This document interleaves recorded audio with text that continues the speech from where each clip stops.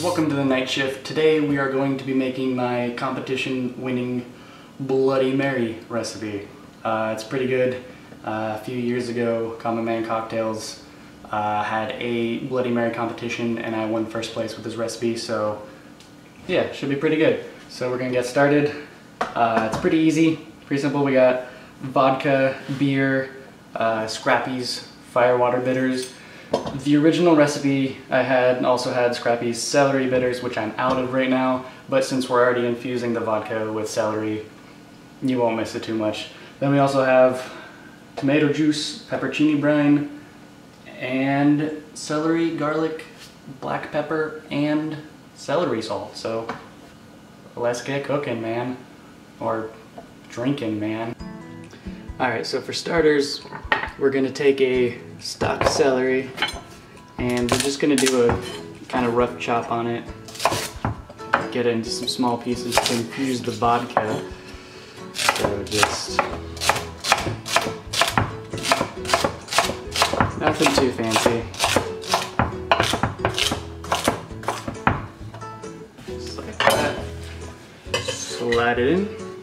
And then we're gonna rough chop a clove of garlic. Doesn't have to be too big, but if you want more garlic, you can always do 2 smaller cloves or whatever.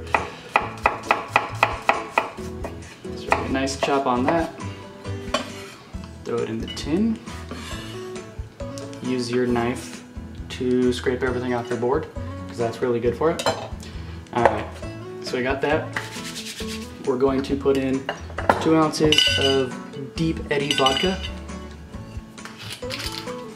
So this jigger is actually 1.5 ounces, so we're gonna kind of, you know, just pretend like I know what 2 ounces is, so that's cool.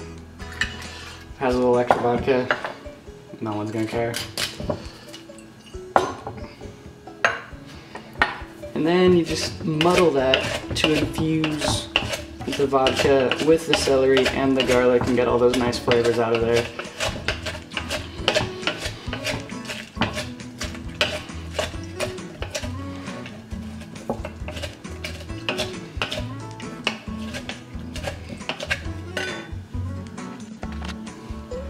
Alright, so after this is nice and infused in the vodka,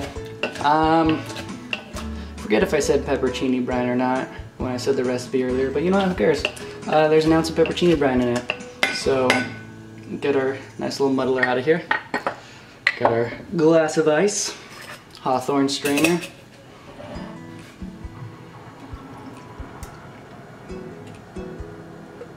Look at that. Now, I should have pulled out the ice from the freezer a little bit earlier, because right now it's like, when you get hit with that room temperature liquid, it kind of cracks a little bit. It's not really a problem, plus it's really cloudy ice anyway, and you can hear my dog tapping in the back room, so who the fuck cares? Alright, so we got our infused vodka settling in there. We're gonna put in 1 ounce of pepperoncini brine. It's really good, really natural yellow color. If your piss looks like this, you should probably change something in your diet. 6 ounces tomato juice. We're gonna hit it with Scrappy's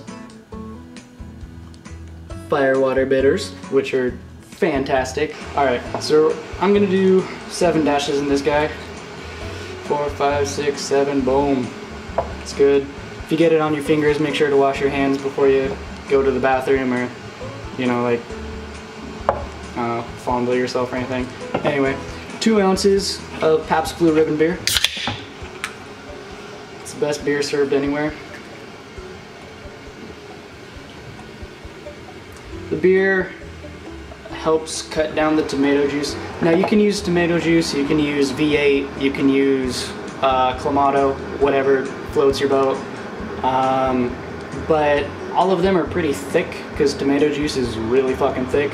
So I like to have the beer in there and it kind of like settles it down, makes it a little more palatable. Get your chef's knife and use that to stir everything together. So once again, just take good care of your knives. Alright, we're going to do a little bit of cracked black pepper on top as a little garnish.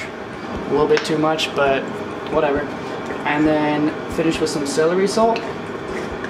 And an easy simple garnish of celery with some tomatoes and a pepperoncini, which you can't see at that angle.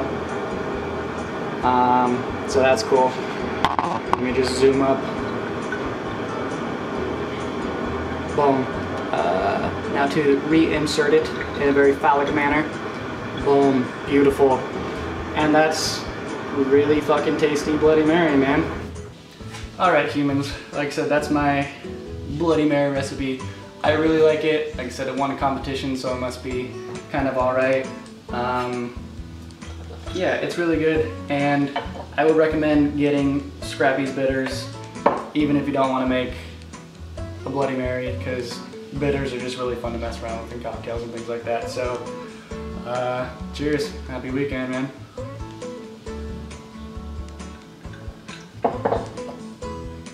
That's pretty good. That's pretty good alcoholic tomato juice. Cheers. Have a good one.